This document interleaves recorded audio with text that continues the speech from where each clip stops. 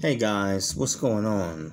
Welcome again to my YouTube channel, Eric Broadus YouTube. I say welcome again to my YouTube channel, Eric Broadus YouTube. And tonight, I'm on a continuing series of military content, almost to the end with one more program to cover. This is for the United States Coast Guard Commissioned Officers Program. So I have this is next to the last program, and this is for several subscribers asked, for information concerning the Coast Guard and how to become an officer. So I am answering the call, and so on this program or this pathway, it is the Direct Commissioned Selected School. So this is the DCSS program. That's the acronym. And so basically for this career field, DCSS, Direct Commission Selected School program, you can become a commissioned officer in the United States Coast Guard through this program. And pretty much the information in the general framework as for all the others is pretty much going to be the same, but there will be certain modifications and differences according to the rate or the career field. But anyway, let's get into it. Okay, the DCSS program. Okay, college graduates who have been exposed to military training through collegiate level Armed Services Reserve Officer Training Corps, ROTC programs. Okay. Equivalent regimented programs at select colleges or other federal military academies. While earning an undergraduate degree, they are eligible to apply for the Coast Guard's Direct Commissioning Select School program.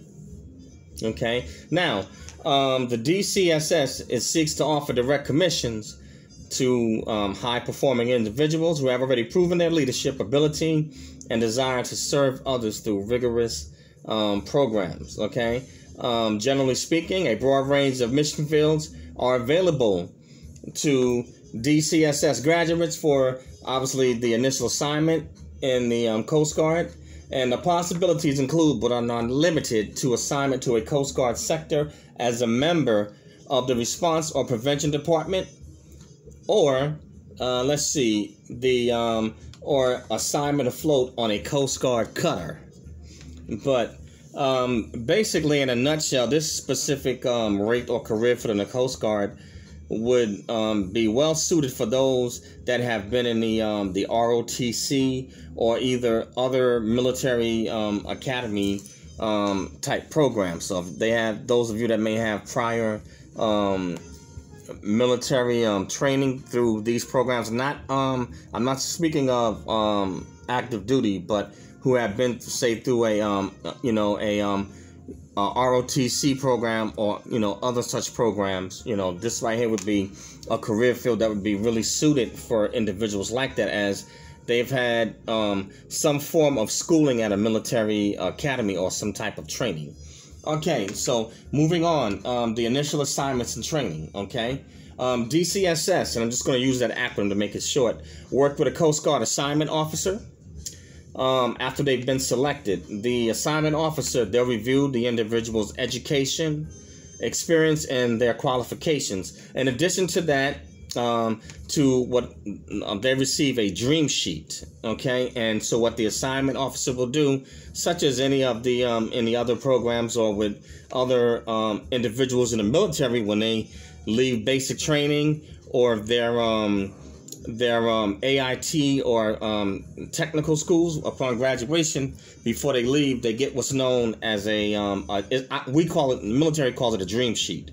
But it's basically a sheet where the specific branch of service will list out a number of bases for a specific career field and where that military member can serve at. And so the that individual, they basically select from the choices that are given, and it goes basically, I think they give you maybe 8 choices. It goes like from maybe 1 to 8. Some cases might be more, and depending on the branch of service, some may be less, but like 1 to 8 choices, and you basically will pick from that. Examples would be, you may have assignments such as, say, a Coast Guard base, say, one in Hawaii. You may have another one in North Carolina, another one in, say, in Lubbock, Texas, you know, and you basically will select what your top priorities are, where you like to be stationed. Or they can give you maybe certain geographic locations or regions where you like to serve at, and you just pick out of that, and then the Coast Guard will determine based on their needs first, and then they'll take a look, you know, at the individual members' desires. If they match what the Coast Guard's needs are, then the Coast Guard will accommodate the military members, or the graduate. They'll accommodate their desires in duty stations or duty location. All right, moving along. Let's see here. The assignment officer, as I stated in other videos, they also will take a look at the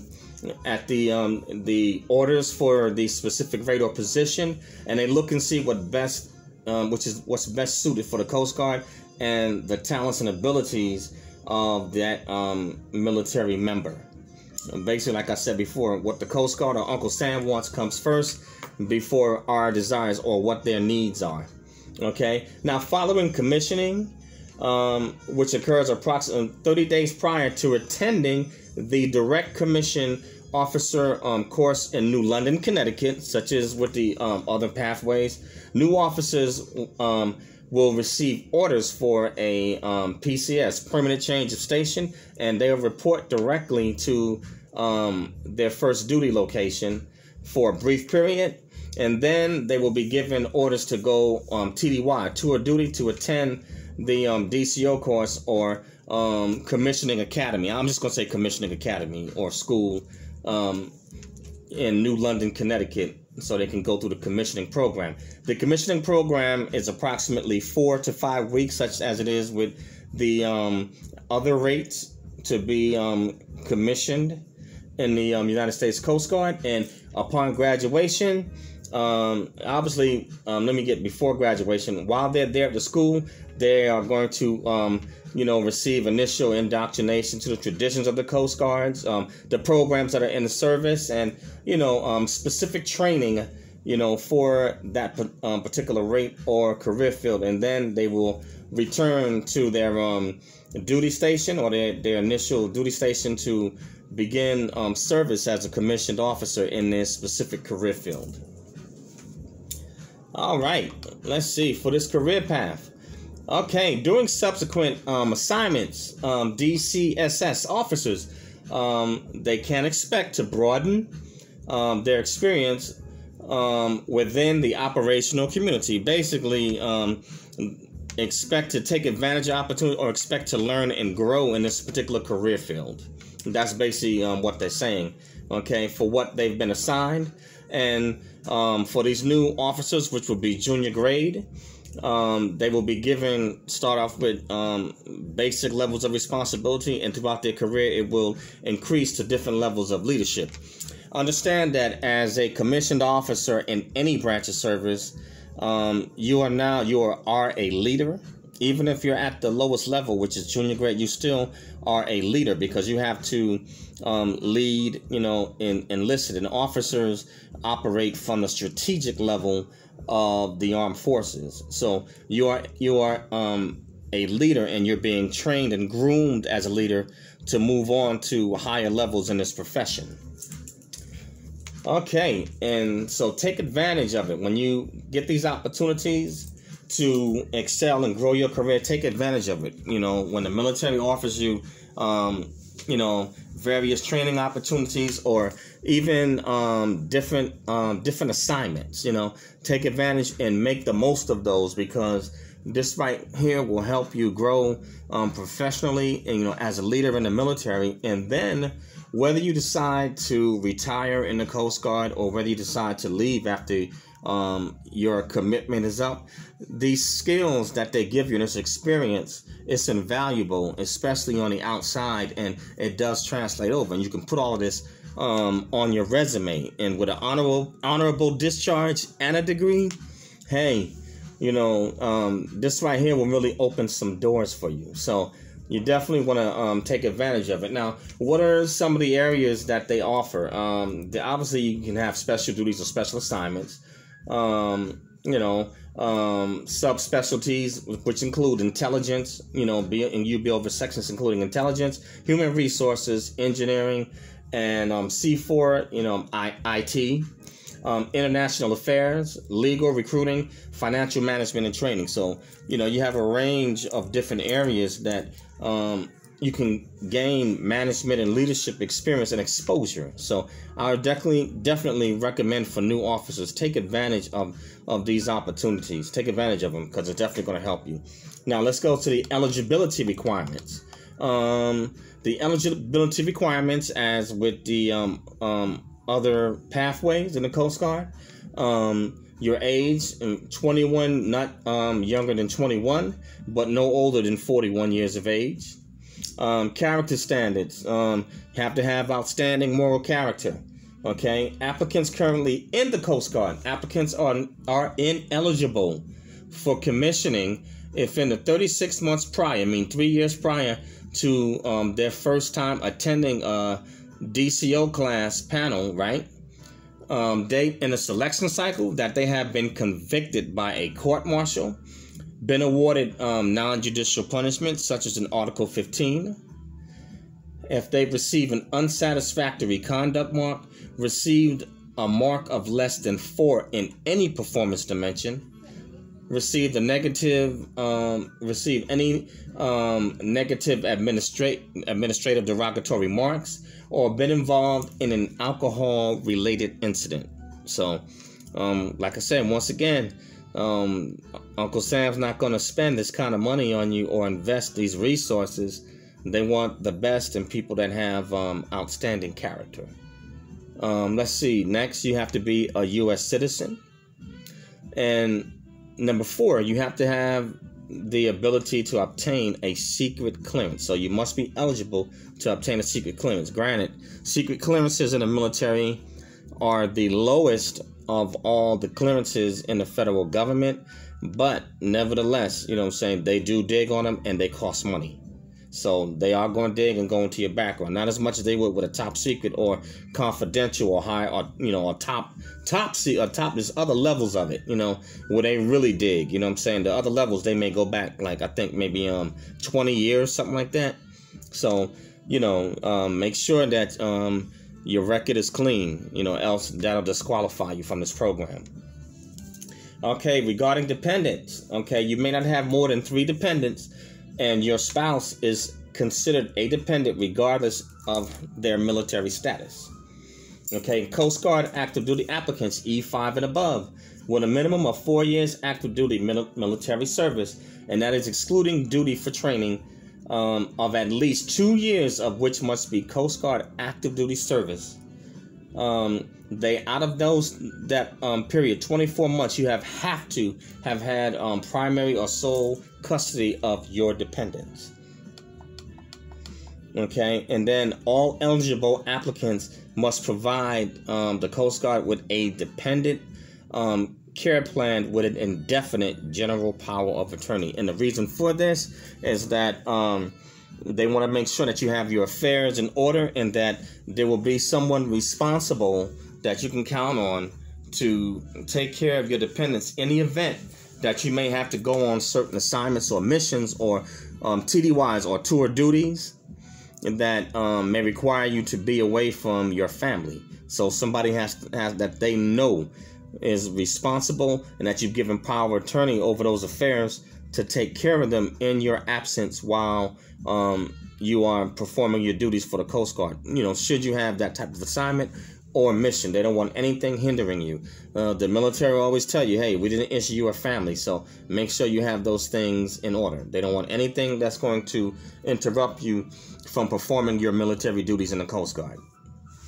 Okay, education. You have to have a bachelor degree or higher from one of the following schools and have had participated and been a member of the Corps of Cadets, the ROTC program, or any equivalent regimented program, okay, such as the Citadel, Mary Baldwin College, Virginia Women's Institute for Leadership, University of North Georgia, Norwich University, Prairie View A&M University, Texas A&M University, Virginia Military Institute, Virginia Polytechnic Institute and State University, and let's see, Federal Service Academies, at least 2 years at a Federal Service Academy, including the United States Naval Academy, United States Air Force Academy, and United States Military Academy, West Point. Hey, prestigious, how about that?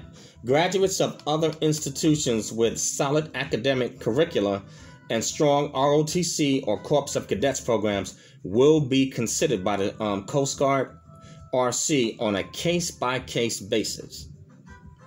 ROTC, at least 2 years of ROTC must have been successfully completed to be considered.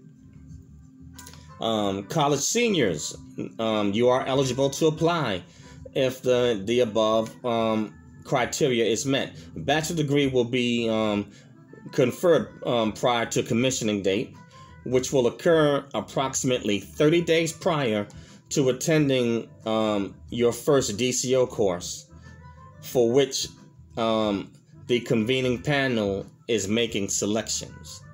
So that particular panel that is residing over that DCO course, your first go round, if you are due to receive your bachelor degree or higher, whatever degree you're about to receive, but if it says specifically for bachelor's degrees, because if you have a master's, obviously you already have a bachelor's degree. So for those that are on your way to graduating, as long as you are within 30 days prior to that convening panel for that DCO course or selection board, and they know that you are going to receive your bachelor degree really soon, then you are eligible to apply for this program.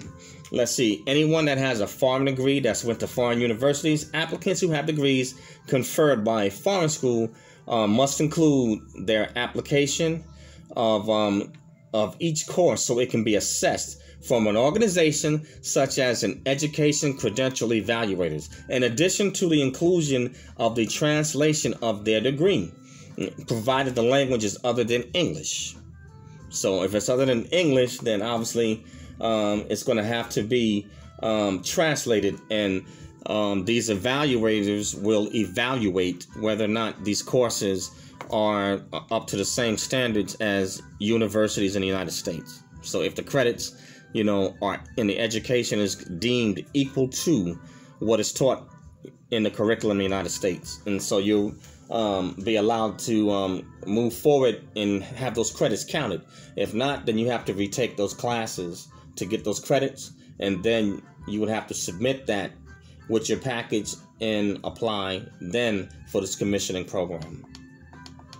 Okay, regarding your finances, you have to meet all financial obligations required by the Coast Guard, not have a debt-to-income ratio in excess of 80%.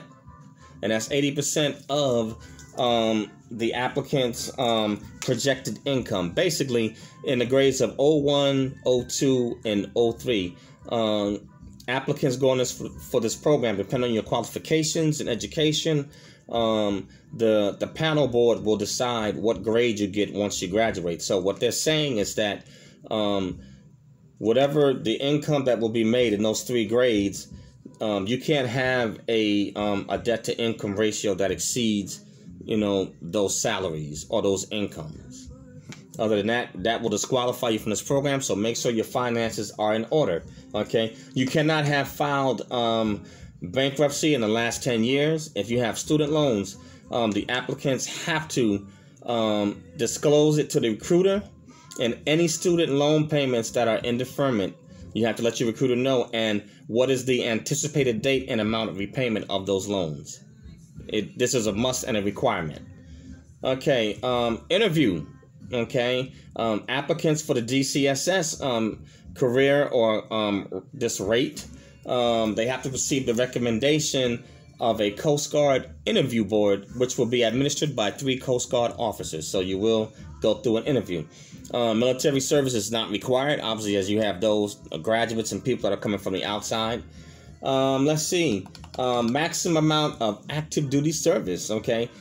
To be eligible for this program, you have to have less than 10 years of non-Coast Guard active duty military service as of the commissioning date. And it is equivalent to the date that the applicant, if they are selected, will take their oath of office. Okay, Coast Guard officers, all right. Let's see, ADPL officers. Okay, applicants currently holding a commission in the Coast Guard or Coast Guard Reserve who are on the active duty promotion list are not eligible to apply, ADPL. Okay, so if you're already a commissioned officer in the Coast Guard and you have a line number or basically a promotion number to put on your next rank or grade, they're telling you that you're not eligible to apply for this because you're already an officer in a certain career field in the Coast Guard and you have a promotion coming up, so you're ineligible.